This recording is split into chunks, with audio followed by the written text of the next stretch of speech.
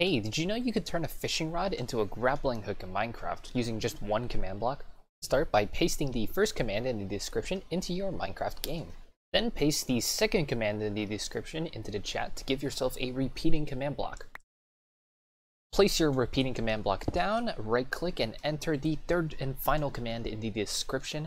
Switch the command block to always active and hit done. Your new grappling hook is now ready. Throw it out like a normal fishing rod and you'll be teleported to the book once it lands on a surface, as you can see here. This works an unlimited number of times, so go ahead and enjoy.